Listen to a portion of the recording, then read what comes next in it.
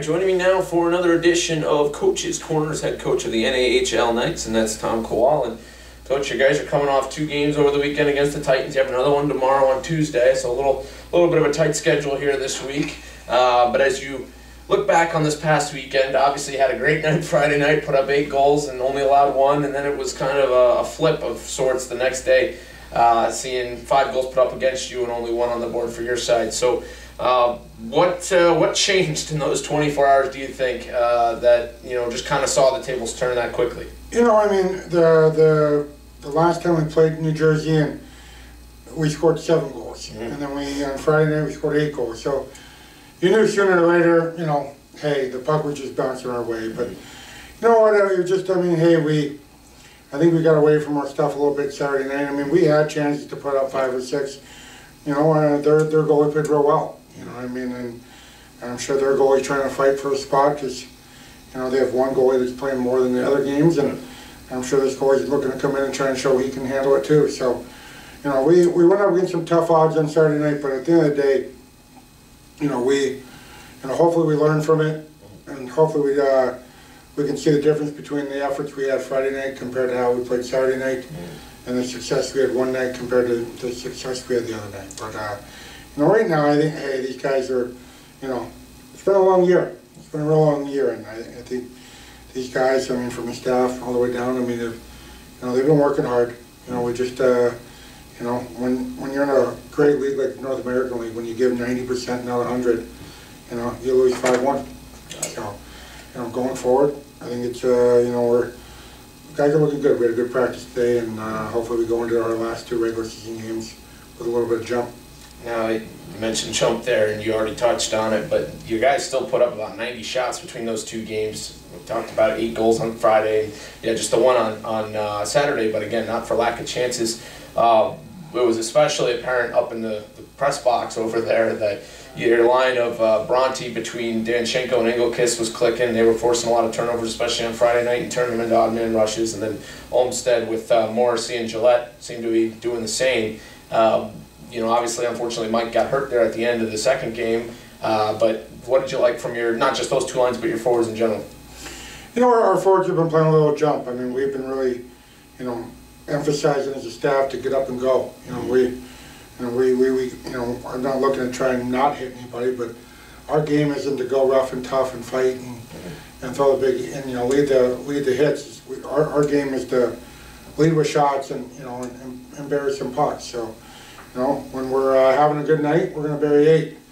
When we're having a tough night, we're going to bury 1. So I'm very happy with it's getting down after you play 58 games, Tim. I've been playing with a few lines the last couple of weeks, and at the end of the day, I'm looking for the great combinations. Not only the 1-2-3 punch, but who's going to play the 4-5-6 and 7-8-9, and 10-11-12. It's playoff hockey in 2 weeks. We have 2 more games to prepare and try some things to the staff, but ultimately, I think you said, even the people up in the press box can tell. I think I find a few line combinations that are looking pretty good to start playoffs with. Right. Now again on the blue line, you guys have been dealing with some injuries. We saw some players again step up and perform relatively well, at least on Friday night, and then again Saturday was a little bit different. But moving forward, do you expect some of those guys that have been out to come back here before you get ready for the postseason push? Well, we got Jeffrey Bertrand coming in next Monday, and he's a player that's played, I think, 5 games with us so far. And so he's going to be coming. His youth season came off. He's committed to Penn State. We're looking for him to kind of come in and play that 3rd, 4th line. Kind of can jump up and play maybe 1 or 2 shifts. Obviously we have Jobson's another defenseman that we've added to our roster for playoffs.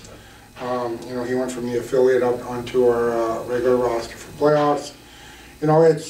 I like what I got, but it's also a great feeling as a staff knowing that if something goes wrong or someone gets hurt, we have players that have experience and have been around our guys, been in practice, been in some games. So, playoff hockey's tough sometimes, and injuries are going to happen for somebody. Let's just hope they're not us, but if they are, the Wilkes-Barre Knights, we want to have a backup plan and be prepared to, put some players into our lineup when when it's win or go home situations and it's not their first or second game and they don't know our teammates and they feel uncomfortable in the locker room. So we really pride ourselves on being the Knights family and one big kingdom here. And at the end of the day, we want everyone to feel part of our team that's in our locker room and going to go on the ice with us. And then this week is, touched on at the very beginning, but very unique in that you have 2 games in the middle of the week, Tuesday, Wednesday, and one of them's a pickup where the game left off from earlier in the year is a postponed game.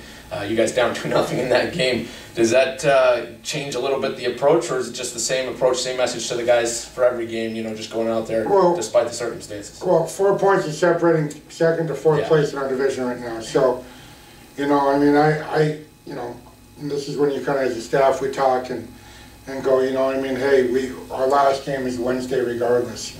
We have a week and a half of break, so it's not like some of these other teams that are playing Friday, Saturday. We have an extra 2 or 3 days of rest. So, right now we're going into New Jersey as to, get back second place, and we're 1 point out of second, and, home ice would be nice for the playoffs. But at the end of the day, we're just going for our best finish. Yes, maybe a little bit, some decisions depending on how the week goes will be made throughout the games, but at the end of the day, we're going to win. We've got 4th place the last 2 years. We really targeted this year as a year that we're going to move up in the standings, and even if we get 3rd, it's an improvement.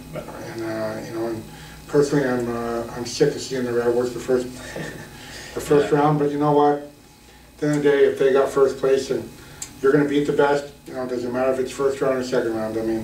Our mentality as a staff right now, and we're preparing this team, is worry about us. Yep. And whoever gets on the ice with us first game of playoffs, let's make sure we make them pay to, they got the unlucky draw, they got the Knights, and we want to go in playing the best hockey we can play, no matter who we're playing against. The Knights will close out their regular season with the game tomorrow night in New Jersey, 7 p.m. Eastern, and then a final game on Wednesday against the Rebels, again a pickup where the game left off earlier in the season. But Coach, we thank you here for a couple minutes, and we wish you guys the best of the luck to close out the last 2 games. Thanks, Tim. Appreciate it.